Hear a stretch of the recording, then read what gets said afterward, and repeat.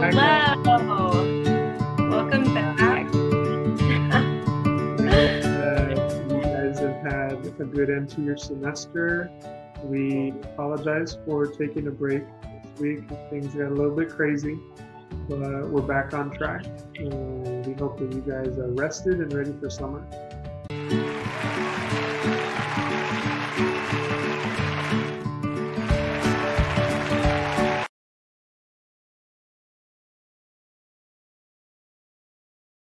So this week we want to talk about how to prepare for Pentecost, because it shouldn't be something that is just kind of glazed over. It's something that we should, take seriously. It's the coming of the Holy Spirit. So we want to welcome the Holy Spirit into our lives. There's a lot of people that are starting novenas, and that's one of the ways that you can actually start getting into the celebration of Pentecost. I think it was Bishop Barron was saying that the Holy Spirit is like the wind, and the wind blows where it wants, and you cannot control the wind, but you can have that presence felt. And so in the same way, you can't control the Holy Spirit.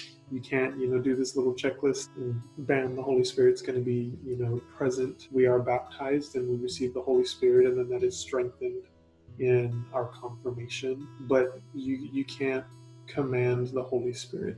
But we can ask to be able to see him more clearly when he's working in our lives. So going back to confirmation, that's another way that you can prepare is go look for your baptism and your confirmation date. And if you haven't had confirmation yet, that's perfectly fine. Those two dates are important because those are days that we entered into the church. Those are days that we entered into communion with Jesus. And so those are important to think about, to reflect on, and to celebrate. You can also refamiliarize yourself with the gifts of the Holy Spirit and ask for those gifts to be strengthened within you.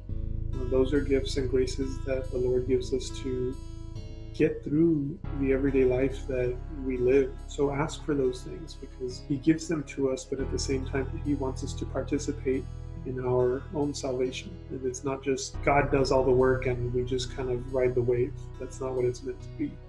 So, participate in prayer, participate in asking, because that's what, he wants us to trust him. He wants us to lean on him. So don't be afraid to ask. You can also go through an examination of conscience, guided by the Holy Spirit. Just sit down in your room in a quiet place, find a quiet space, even if it's your closet, and sit there and quiet your heart, quiet your mind, and just ask the Holy Spirit to guide you and to guide your thoughts as you examine your conscience, as you examine your soul.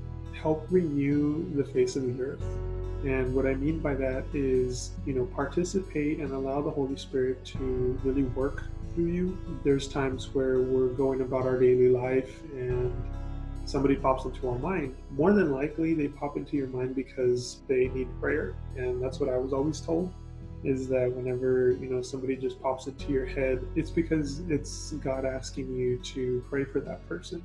The more you do it, the more you'll realize the voice of the Holy Spirit, and you'll start to differentiate which thoughts are yours and which are not, which thoughts are God's. And it's really cool when you get to start differentiating that, because it's almost like the Force in Star Wars. To me, that's always a cool way to picture it is, we are all united through this one Spirit, and we find that in the Gospels. And we are many people, but we are of the same Spirit. And so we are united. So take part in that unity and, take advantage of those graces that are presented to us. And, spend some time thanking the Trinity, thanking God the Father, Son, and Holy Spirit. Reflect on how those three persons of the Trinity have influenced your life, have touched your heart in different ways, and you really just have a new appreciation for what they are doing for you in your life. This is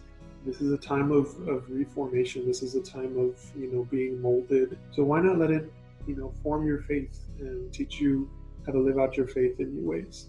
So I invite you guys to take this seriously and take it to heart, and be bold about it. Don't be afraid. The daily reading today was about not being afraid and going out and preaching. And even though you you feel like everybody's against you and you're completely out of your element, um, God is always saying, I have people there. I have my people there. And so never be afraid to be bold with your faith. And so I definitely invite you to be bold with the Holy Spirit and share what it is that the Holy Spirit is sharing within you. Share it with other people, because it's a gift that is definitely worth giving.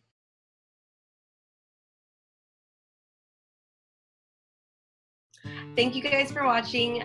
Stay tuned for our last video next week on Pentecost. Yeah, we'll be praying the novena along with you and praying for you, and we're very excited to see you again next week, and hopefully see you here at Mass as we are opening up the doors and able to finally have Mass together as a community with the social distancing rules. Novena starts today. Today's Friday. We're recording.